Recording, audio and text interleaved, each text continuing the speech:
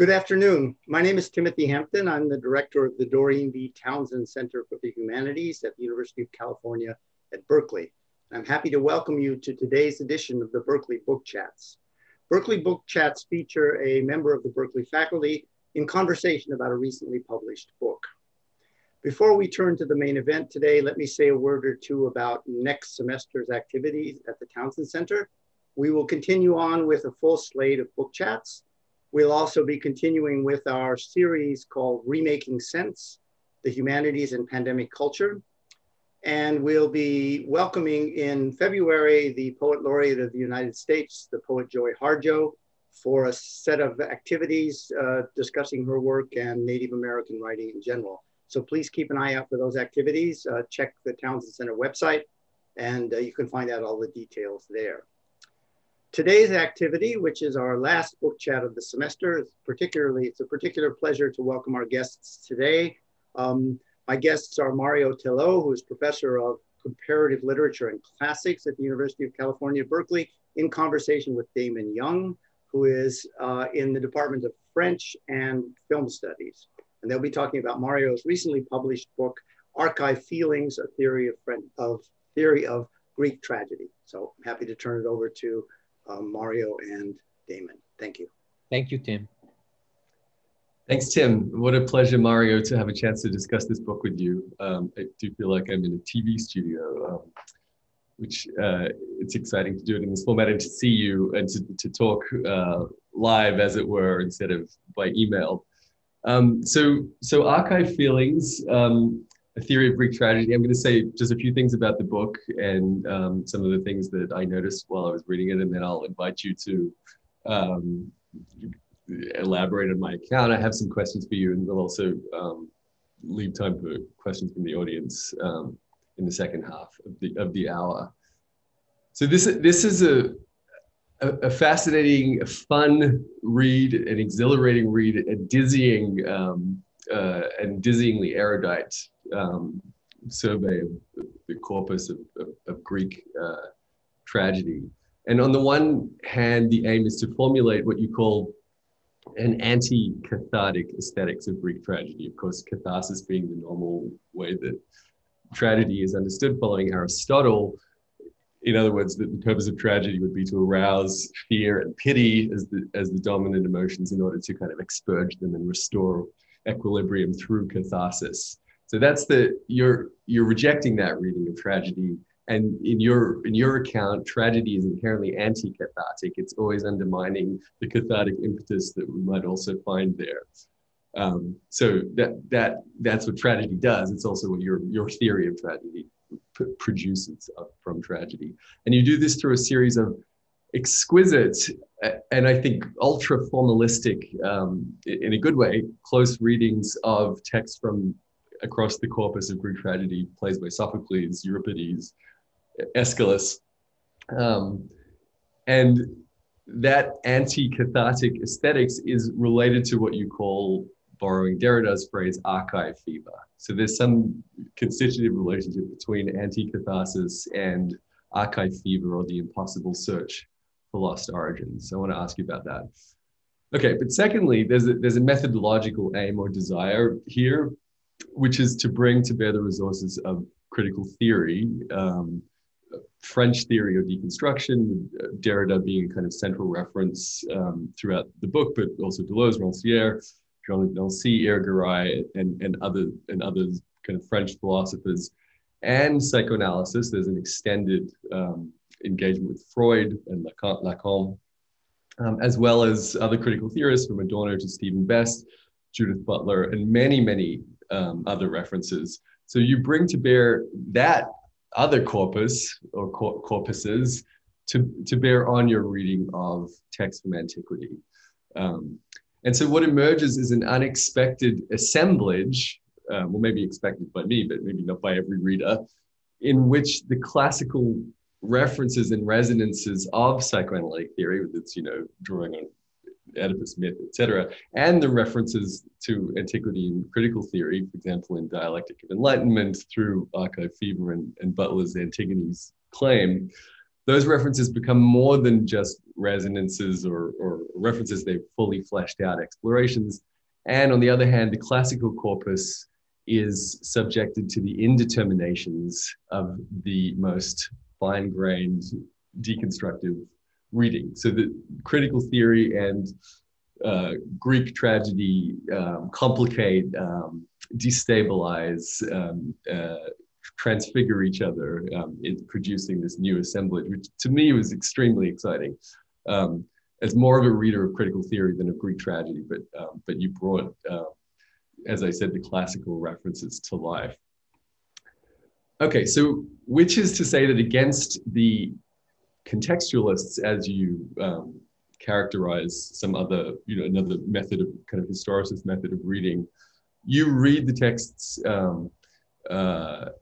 like very explicitly, deliberately, programmatically as texts, as literary texts for their formal tropes. And in your readings, these texts as literature formally embed a tragic aesthetics for which you offer other analogs throughout the book. And my favorite moment, unsurprisingly, is your brilliant short reading of Psycho in the amazing chapter on crypts.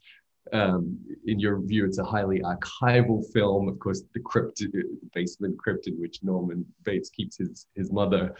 And you, in a very brief reading, you show how the circular figure in the shower scene is a loop, which subverts what you call the catharsis of Marion Crane's shower. So the shower is a cathartic moment of purification, but also of release at the end of a day, or maybe as an erotic resonance. That teleological movement of catharsis is undermined by the repetition of the loop, which we see in the drain, and in the repetition of the formal motif of the circle. That's just one example of how formal reading is producing this argument in which catharsis only appears to be the structure of the text, and it's ultimately being undermined.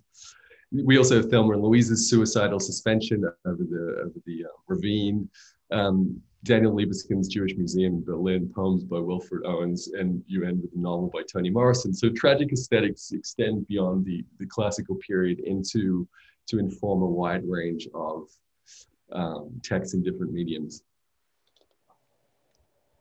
Okay, now I mentioned your use of psychoanalysis, and of course, in particular, the death drive, which is really kind of the central thread throughout the book, which you read through its kind of taking up in queer theory, specifically in the work of Lee Edelman, as well as Zizek and Joan Kopchak and others who are committed to a deeply non-reparative psychoanalysis, which is, say, non-therapeutic analysis, for which the death drive is the figure of negativity. And in Edelman, the death drive, he connects the negativity of the drive in psychoanalysis to the kind of the differential process of textuality. The deconstruction and psychoanalysis are conjoined there in his use of the death drive, and similarly for you. And the death drive, you suggest, is archival in its own way. And then schematically, you align catharsis, the normal way in which tragedy is read, with the pleasure principle, aiming at the kind of resolution, the release of tension, the repair of crisis, the reconsolidation of the ego, I suppose, after a momentary disturbance. So catharsis is aligned with the pleasure principle, and tragic aesthetics, which is anti-cathartic in your reading, is aligned with the death drive, which is not an end precisely. The death drive doesn't arrive at any destination. And even in the great last chapter about figures of orgasm, these kind of refracted figurations of orgasm, in your reading is not a release. It's something that exists in anticipation or in retrospection, slipping immediately into kind of postcoital tristesse. So even orgasm isn't a figure for cathartic release in the way that you read it. And so what replaces catharsis in your reading of tragedy in the death drive is, I think, jouissance, not as kind of the release of orgasm, but as the proximity and postponement of death. Okay, I'm almost done with my accounts. So in place of resolution, your readings turn around repetitions, loops, convulsions, futility, um, ambiguities, indeterminacies, multiplicities of reference, not just of characters, but of plots and formal devices in an almost fine-grained philological way. And you have a fabulous description of your own method on page 280 as at once hermeneutic and anti-hermeneutic, performing, this is a quote, performing in the approach to the texts, the very tragic aesthetics it seeks to recover. So I think that's true in the way that you read the books. You're also evoking, producing in the reader these tragic emotions, this kind of anti-cathartic, tragic feelings. Your text is performing it and soliciting that response or eliciting it. And you also position your formalism as at once critical and post-critical, a surface reading and a non-surface reading.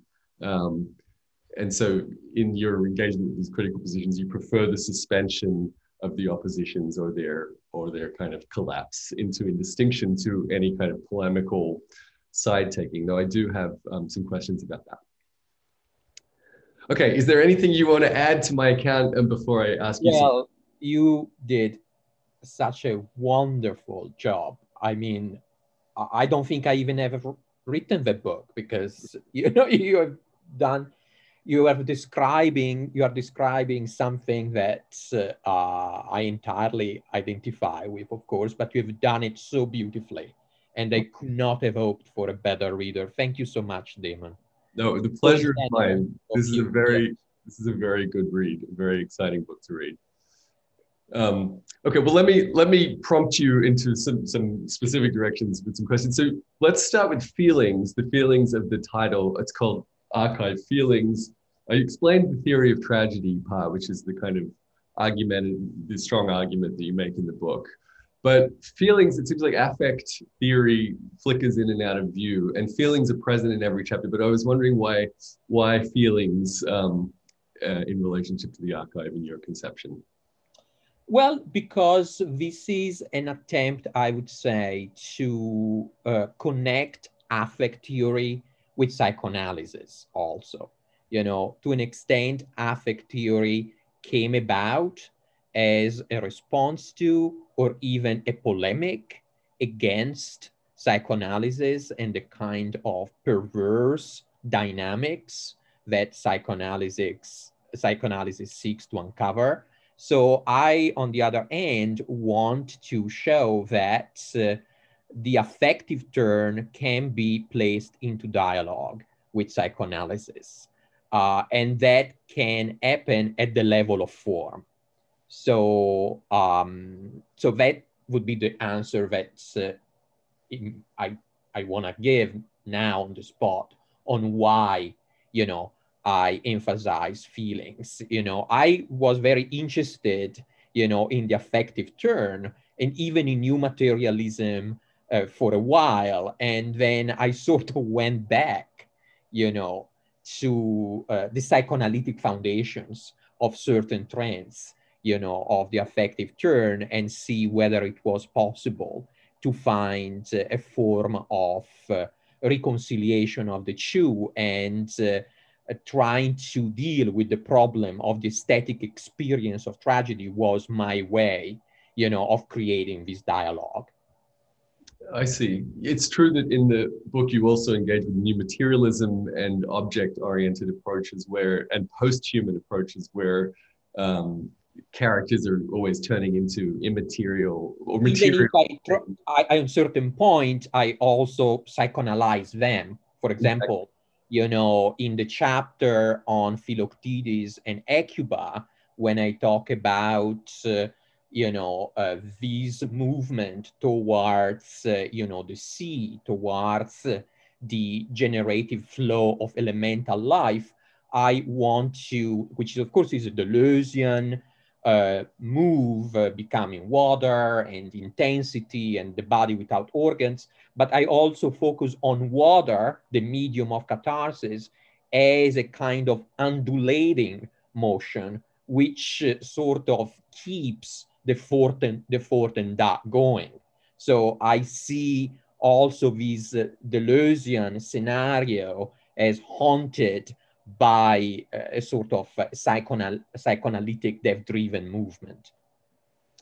Yes, you're a very generous reader in wanting to bring together theoretical antagonists. That's right. That's kind of one of the signature moves. As you said, affect theory, which is quite often quite polemically opposed to psychoanalysis, with psychoanalysis, and Deleuze and Freud, reading Deleuzian kind of animus against psychoanalysis as itself psychoanalytic, for example. In very convincing ways, I would say. It's not just kind of for the sake of it, but you're showing these shared movements of thought that kind of exceed each paradigm, but that connect them. Yeah, I think that tragedy really becomes an opportunity for seeing how these trends that seem so different from each other can actually be brought together. Also because these theorists that I'm dealing with were voracious readers of tragedy. Exactly. Not just Freud, but also Derrida, of course, and Deleuze, all of them. So my argument is, of course, not whether, whether tragedy plays a role in their theorization, but I think that I'm trying to use the specific problem of the aesthetic experience of tragedy to show the possibility of a dialogue between this material and different strands of postmodernism. Yeah.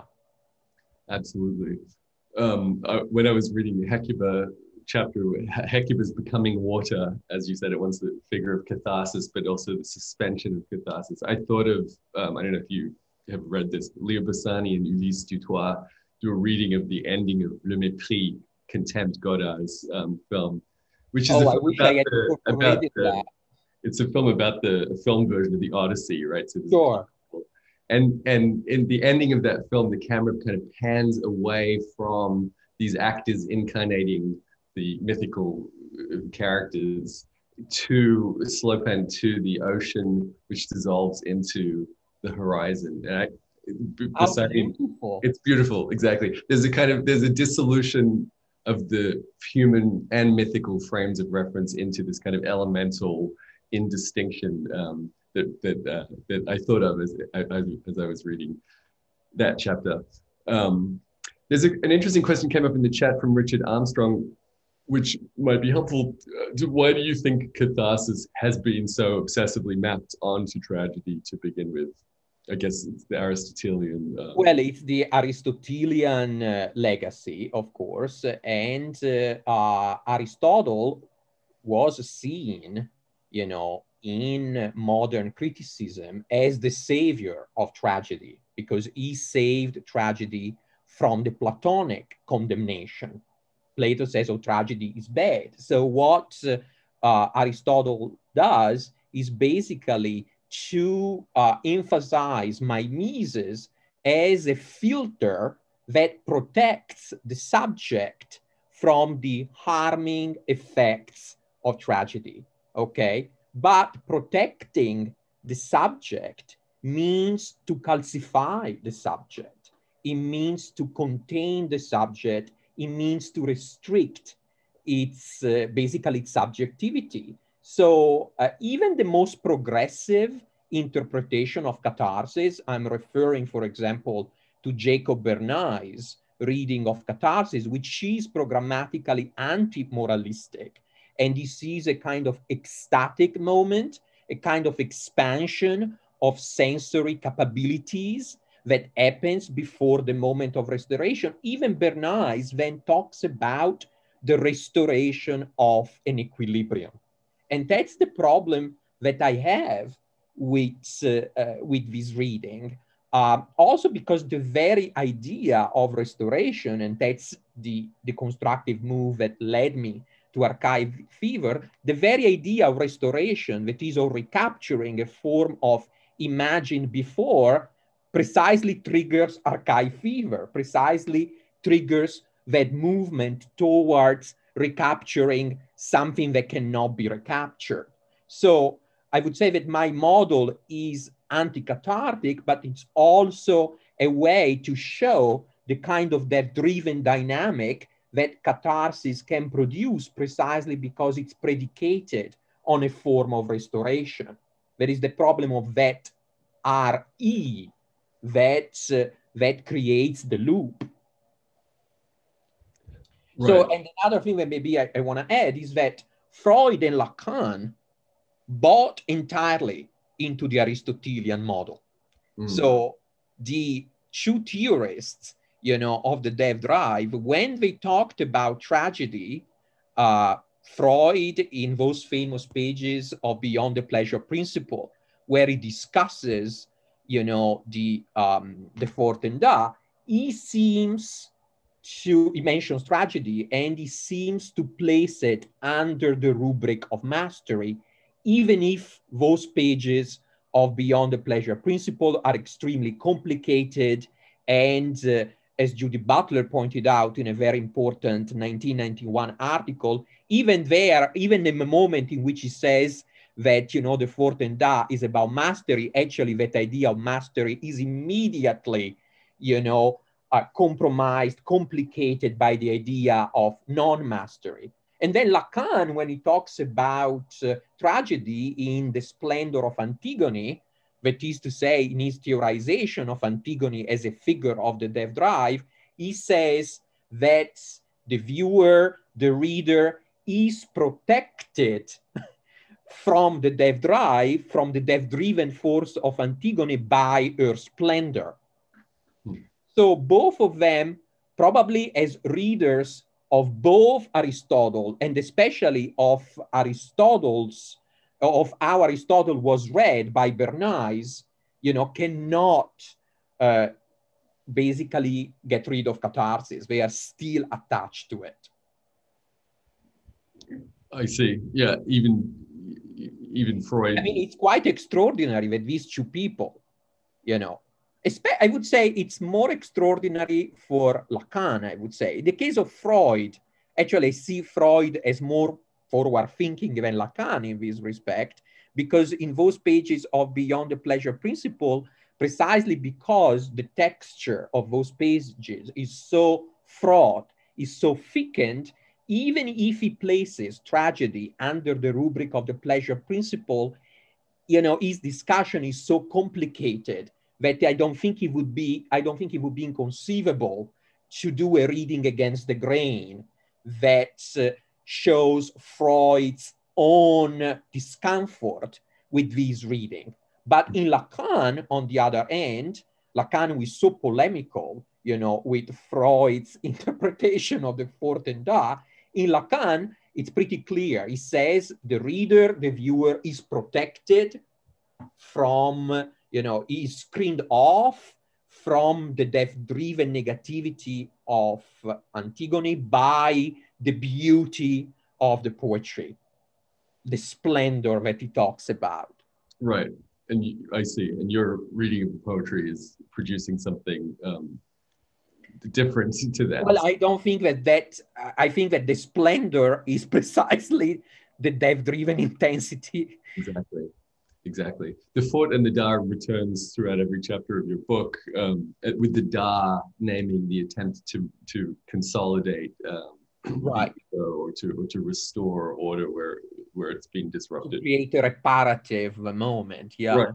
And I very much enjoyed your refusal of the reparative throughout your readings. As you know, reparative reading, a term from Eve Sedgwick, has been widely taken up and kind of celebrated. It's very easy to kind of sign up for reparative reading. It makes everybody feel good. Yes, I totally agree with you. And for me, so I very much sympathize with both Berlin and Edelman's attempt to resist, you know, the identification of the legacy of Sedgwick with reparative reading. And also I am resisting the tendency to dichotomize reparative and paranoid. And also I'm resisting this caricature of deconstruction as, you know, aseptic and ascetic and scientific or scientist. You know, I don't think that in deconstruction there has ever been, or at least in my reading of it, an attempt to exclude, you know, the mood or the disposition of the interpreter from the interpretive act.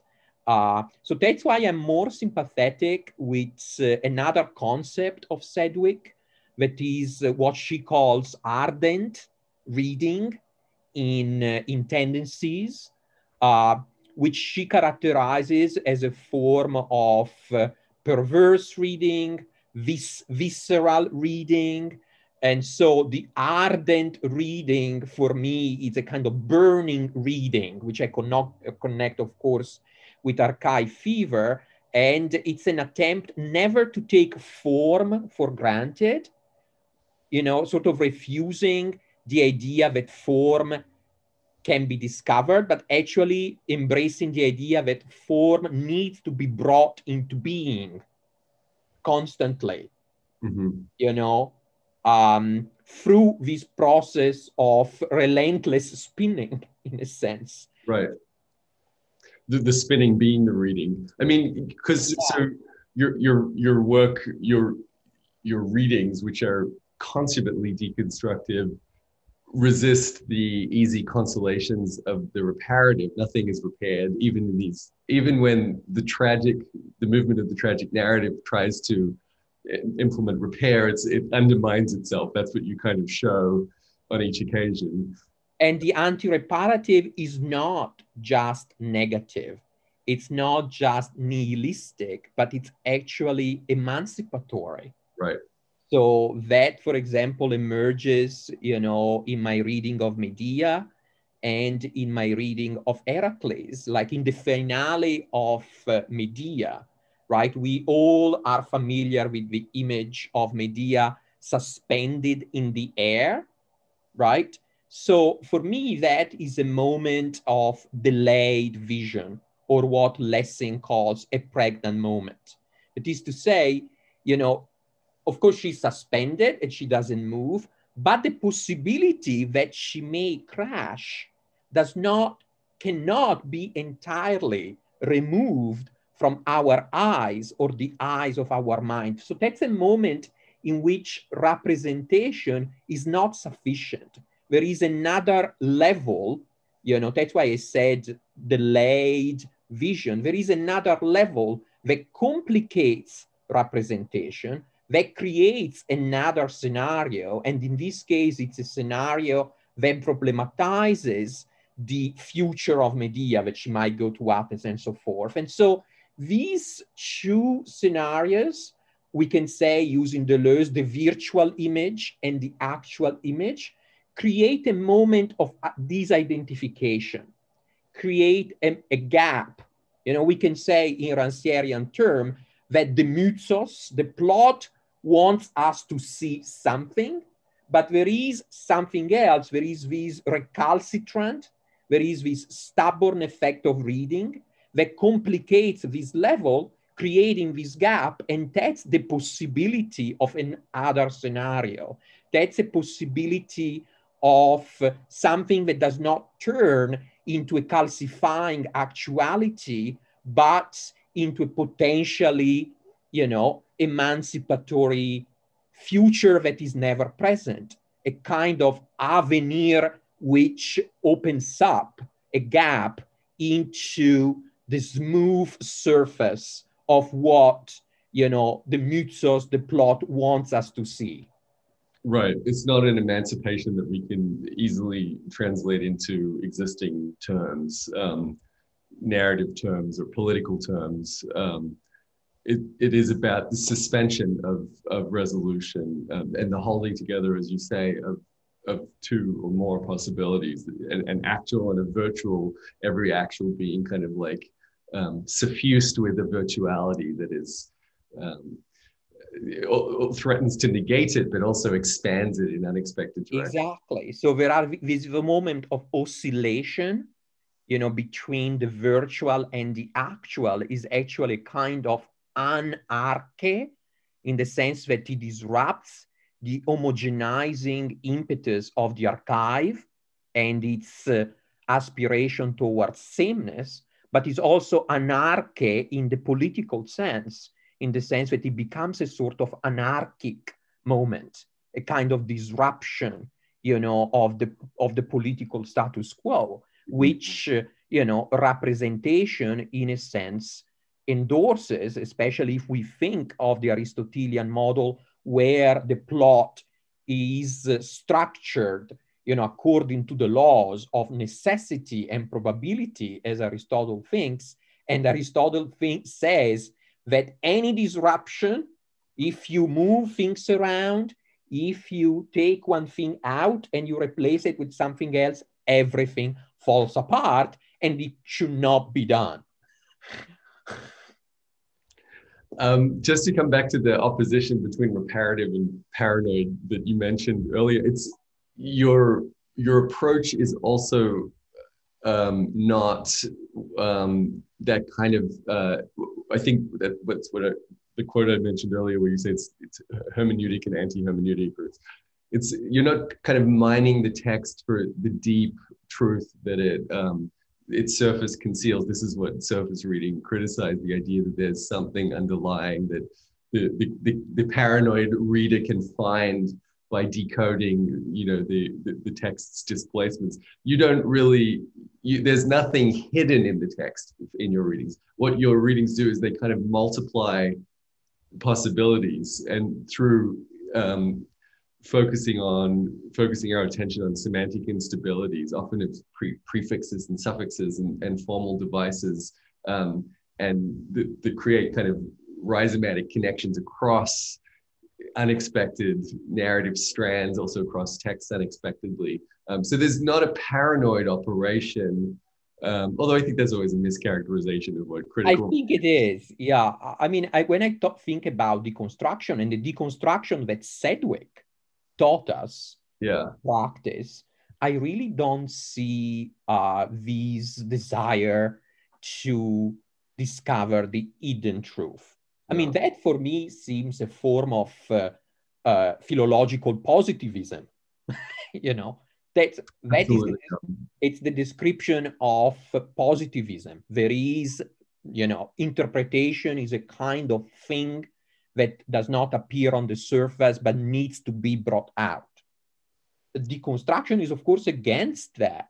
Absolutely. So that's why, I strongly problematize. And of course, I'm not against certain expression of reparative reading and surface reading. I'm just talking about certain versions of it which seem to get to the very dangerous position of thinking that interpretation is just reading. That is to say, excludes a kind of involvement of the interpreting subject. And so there is a kind of contradiction. On the one hand, there is an evaluation of mood and disposition and the affect. On the other hand, there is this fantasy through the concept of just reading, of excluding, the interpreter from the act. So it can become a form of presentism, as though the text, spoke by itself, and did not need, anybody in order to speak. Yeah, but I mean, in a way, what you're doing is a kind of surface reading, and it resonated for me with Stephen Best's book, None Like Us, which is another kind of. Oh, that's a wonderful book for me and very influential. In fact, in fact, his version of surface reading is super interesting. It's shot through with negativity. It's shot through with impossibility and absence. Exactly, and dispossession and disidentification, and what he brilliantly calls appearance in disappearance, which is a concept I use a lot in my readings. Right, you're both interested in the status of the archive as an archive. Exactly, as anarchivic by definition. Yes. So I do want to ask you about this term archive, which we've already talked about a little bit, but why did you make that the central one for your analysis? In your readings, it means many different things. Obviously, it's a repository. It's an attempt to consolidate a past and therefore to fix it. It's death-driven in that way. The death drive is also, in a way, an archival desire to return to a former state. But the body is an archive. In your reading, it retains traces of its past experiences. And characters such as Medea and Heracles are what you call an archival assemblage. Why is this the container term for your reading of tragedy? Yeah, I thought that this could be, as you just beautifully said, a very capacious hermeneutic model, basically to try to make concrete, the kind of aesthetic experience that I'm trying to reconstruct. Because when people think about the archive, they think about preservation. Right. About saving things, but of course, even in English, storing up and storing away. So archiving can mean saving, but it can also mean putting it somewhere so that you don't think about it. So it's a form of forgetting. It's a form of erasure. So if catharsis, can be seen as a form of preservation, right, of the subject after a moment of disruption. So if we think about the complexities of the archive and map those complexities onto the idea of closural preservation that has been associated with catharsis, maybe we can find ways to start problematizing this concept. So I think that gave me, as I said, the opportunity to show the instability of these reparation, restoration that we are so attached to seeing when we think of tragedy. There is really a fear in interpreters in thinking that restoration does not happen. So that's why I think that a lot of people are going to be uncomfortable with my reading, because reparation is seen as almost indispensable for tragedy. I see. Well, that discomfort is one of the affects that it's a tragic affect, and it's the affect that your book produces as well. Yeah. I want to read a little quote about the archive that kind of captures some of the meanings that you give it. So this is on page 34, you wrote, whether conceptualized as circling around the lost past, or the Lacanian real, the immaterial thing beyond the symbolic, or the recalcitrant and aloof object, the inaccessible bodily inside, the finality of sexual pleasure, or the materiality of death itself, the archive fever that permeates tragedy, chills as it burns, freezes as it shakes, binds as it shatters all at once and endlessly. So there we see how this so tragedy is permeated by archive fever in these many senses, which might be circling around the lost past and with the futile aim of restoration, or in your Lacanian terms, the desire for the real, for what escapes symbolization, or the inaccessible and aloof object, the body. Or even I would say the very idea of intense feeling. Because we approach tragedy with the desire, to get a very intense experience, but that can turn into its own objet petit a, in a sense, and sort of create this extra loop. So, for example, that is something that I see as shaping the Phoenici, a play in which, as I suggest, the archive feeling is boredom. Right. Is that the archive fatigue? Is that the chapter about archive? Yeah, it's about archive fatigue. And that's basically the pleasure of boredom as really an attempt to look for an intense feeling. And this desire for plenitude is actually a sort of aestheticized experience of the lack. It's a bit like in the final chapter on tragic endings, you refuse the idea of orgasm as an intense feeling. Exactly. And even in that case, it has an emancipatory force, I would say, because if we think of what happens in the finale of Antigone, that's, and of course, you know, I want to say that the sexualized overtones that I see in this chapter is not something that I'm the first one to point out. So I'm crazy enough in this book, but you know, here, you know, my craziness is not as pronounced as one may think.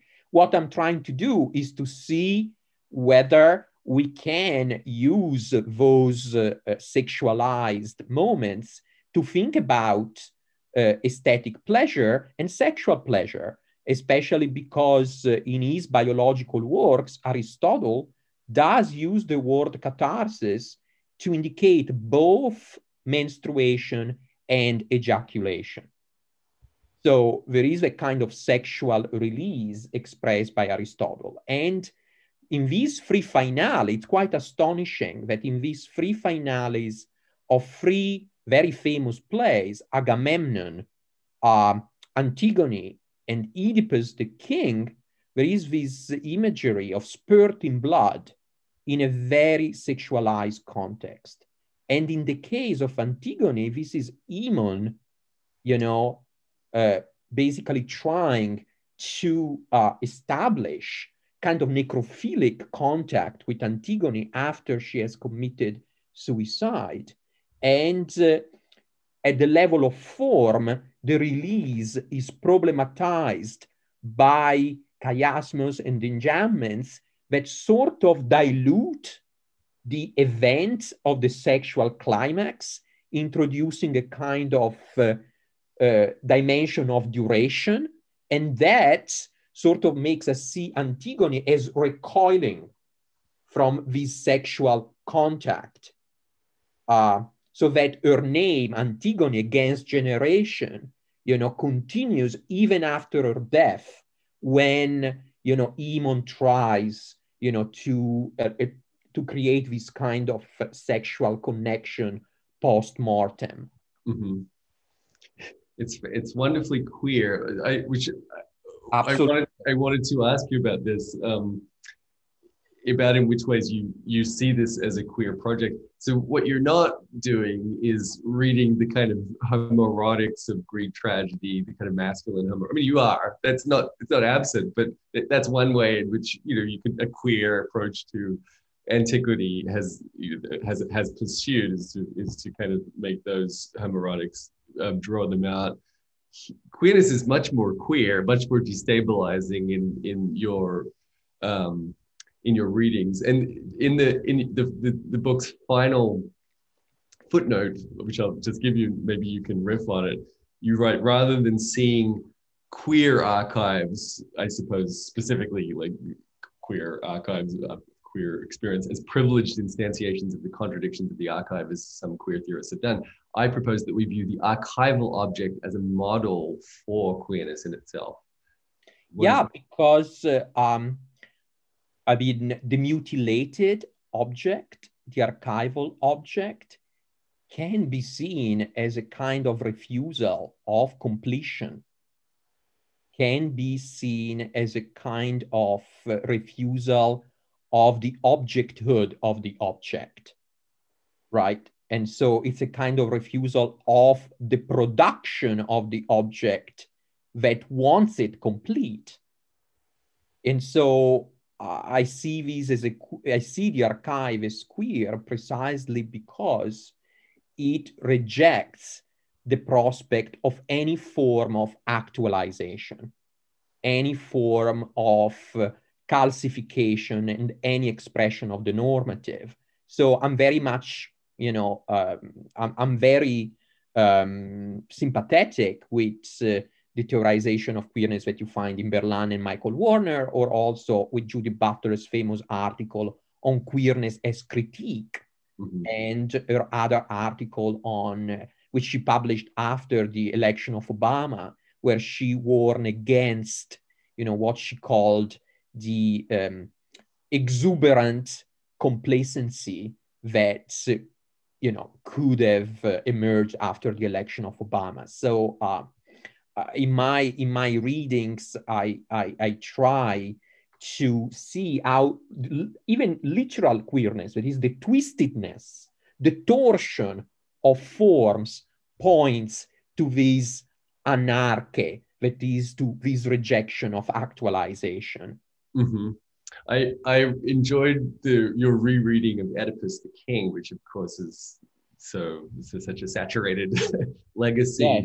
and in which the queerness might be in the kind of incestuous dynamics of some of the homoerotic resonances between Laius and Oedipus. But you in your reading, it's more than that. It's the kind of semantic instability of formal processes that are proliferating meanings and possibilities in excess not only of the heteronormative frame, which the play is already blowing up in many ways, but of like the state of a human frame, of the framework of representation or referentiality.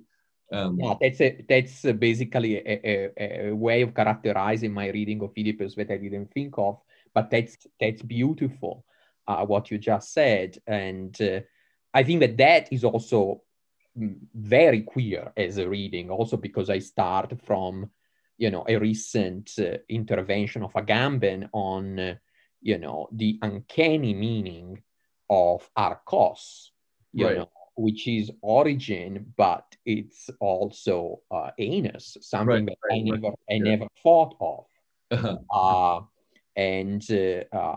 So I do some things with that, also sort of involving Laius in these loop of erotic attachments, Yeah. not just Jocasta. I've taken you to the book's most sexual moments, which is not it's not the dominant note in the book, actually. Just on the Arcos, I was also thinking of Jack Halberstam's Wild Things as I was reading this. Oh, I love that book. Resonates with this book in Jack's play on anarchy. Exactly. And there's a sense of the wild that is part of your tragic. Well, I've just asked Jack Halberstam to write something on the Bacchae and the wild. That would be an interesting encounter. That's great. I want to invite people who are viewing to type your questions in the chat, and I will bring them to Mario's attention. There was an earlier question about negativity when we were talking about negativity and the death drive, whether you're conceiving of it in a kind of dialectical way or Hegelian way. And Alan Miller suggested if there's a Hegelian impetus behind the dialect, what you're doing with affect theory and psychoanalysis. But I guess the question is really a method question about whether dialectics is informing your reading of your use of the negative, or if in a more Deleuzian way, you're actually not interested in dialectics. Again, to me, it seems like it's both and. There's Adorno. Yes.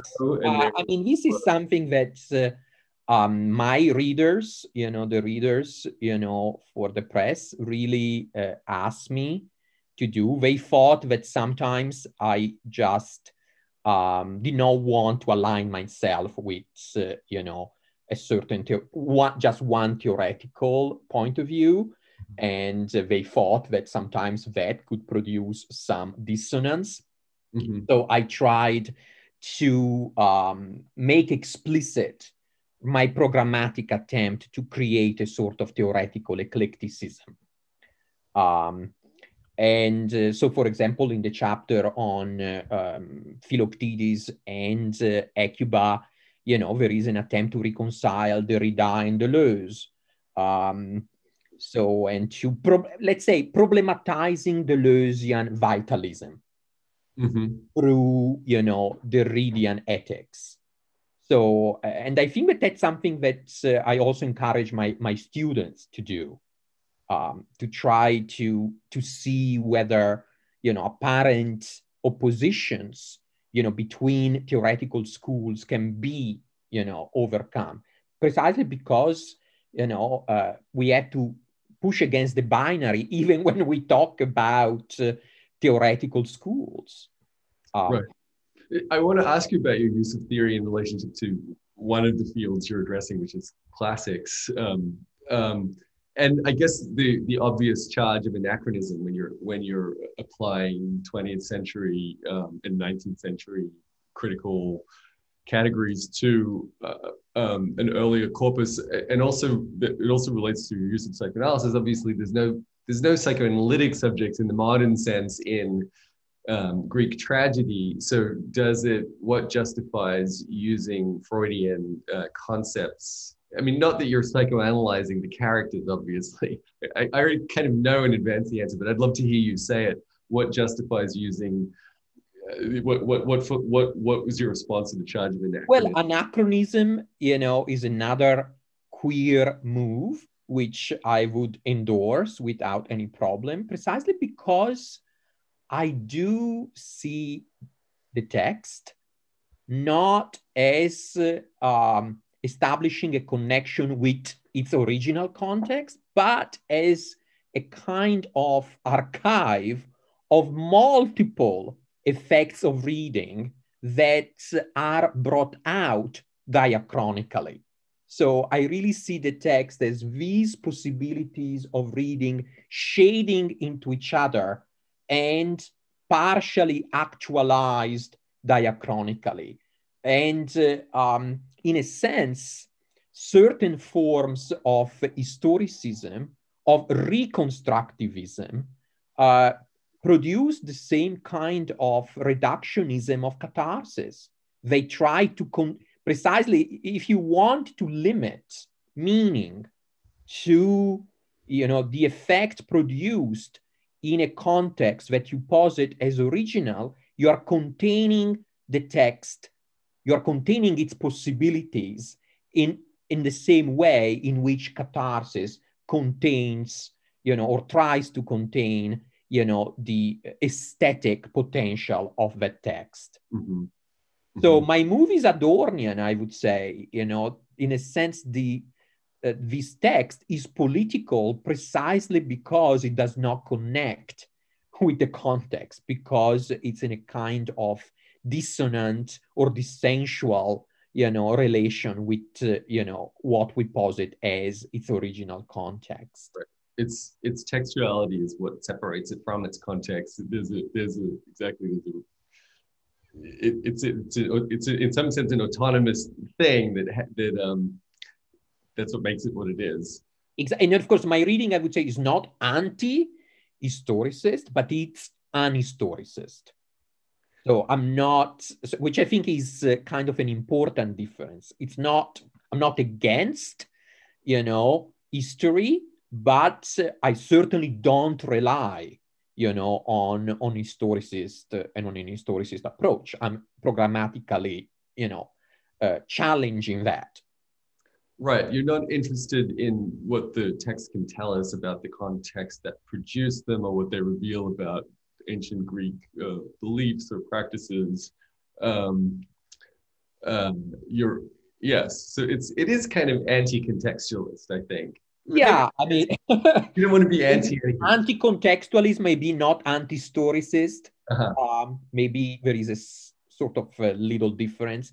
In any case, I mean, even in simpler terms, is why should we privilege just the ancient readers? Mm-hmm. Why should we just privilege, the spectators of that show? How about us? How about the readers who were interested in tragedy, in that huge lapse of time between antiquity and us? Why don't they care? Why should we just care about their moment in time? Right. So in your approach, the text becomes it's a call to a practice of reading that is undoing the reader. Yeah, in a sense, reconstructivism, does not allow us to make sense and appreciate the aesthetic stubbornness, the aesthetic recalcitrance of tragedy. Right. The aesthetic recalcitrance, exactly. Recalcitrance is a term that you like, that is important in this book. The book certainly offers us few consolations, and I'm often quick to criticize fantasies about romance and love and narrative resolution, but I always say, well, friendship is the thing that we can like attach our hopes to. Friendship is the goodness in what we could be optimistic about, and you just destroy friendship in the book. Friendship as philia is revealed to be its own kind of death-driven attempts to preserve the same. So you left me with no human. I consider you a friend, and what you just said about my book shows that you are a real friend. And the fact that you and I don't see each other very much, but actually communicate via text, really shows that our friendship really conforms to Derrida's idea of the real friendship. That is to say, it's not an assimilation of the other. It's not a reproduction of the other. But other experiences I had in my life of friendship, well, I can say that I see an instinct in myself too, to make the friend, you know, another form of myself. So actually that move is something that I feel profoundly, you know, that there is in us a desire, you know, to make the philos our own possession. Mm-hmm. It becomes cannibalism in your reading of philosophy. Yes, it does. So I that's where I, you know, use Derrida's metaphors of relationality as a form of eating right. Well, yeah. Or in this case, a kind of bulimic process. Mm-hmm. You take in the friend and then you spit him out, and mm-hmm. then you ingest him again and you spit him out. And so the sickness, the disease of Philoctetes and the perverse jouissance, you know, produced by that is an expression of what I call bulimic friendship. And even there is an emancipatory, I mean, I know it's very problematic, but I do use some scholarly attempts to see bulimic as a form of protest against the symbolic. So Deleuze and Parnay and Elizabeth Gross, but also Susie Orbach and Lucas Crawford. But I do understand that that's problematic, and I try to, you know, couch my language in a way that is not too offensive. Right. I want to get in two questions that came up. We only have a few minutes, so maybe you can choose one to answer. First is from Emily Mullen asking if you see Bataille's theory of excess and luxury fitting into your conception of the archive. I know that Bataille does come up in the book. And the other one is from Karen Feldman. And Karen asks, says that there are readings of catharsis that focus on the revelation of the connections of events. Ferrari, Petrusevsky, and Hardison.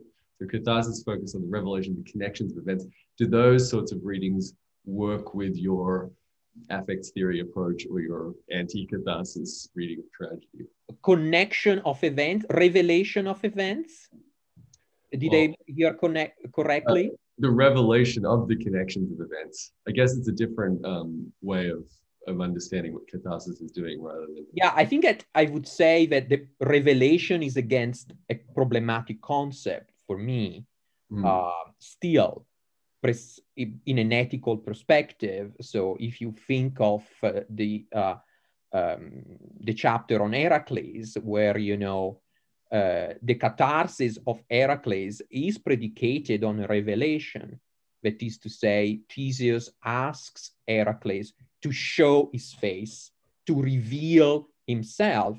And that raises the question of, I would say, Levinasian ethical infinity, you know, and the transformation of the face into a signifier, into the signifier of the monument that, in a sense, Theseus produces. So in that respect, you know, I would say that the anti-cathartic move that I trace is anti-revelatory, right, because it's about preserving the obscurity of the other, preserving her right to, you know, maintain, you know, a kind of unrepresentable and not revealable non-identity. Yeah. And Karen is adding, yeah, sure. is adding, means catharsis is not referring to emotions at all, but as the kind of inexorable unfolding of events. But I think your response already speaks to that, because there's still a restoration of an order and a logic in that connection of events, or the idea of inexorability that, in fact, your reading of anti-catharsis refuses. In any case, I'll get in touch with Karen, and exactly. We should stage this conversation between the two of you. Yeah, and as for Emily, yes, Bataille comes up, especially the idea of joy, what he calls joy in the face of death, which I also read, in an anti-ecstatic mode. I guess that's another element. My reading of catharsis is about, the thwarting of ecstasies also, or it's a partial ecstasies, for example, in the reading of the Bacchae, where, I talk about the intoxicating power of non-intoxication. And I talk about the kind of violence that is also present in becoming part of the Dionysian of the Dionysian experience. So my position is also anti-Nietzschean in that respect. Mm-hmm. We've arrived at the end of our window.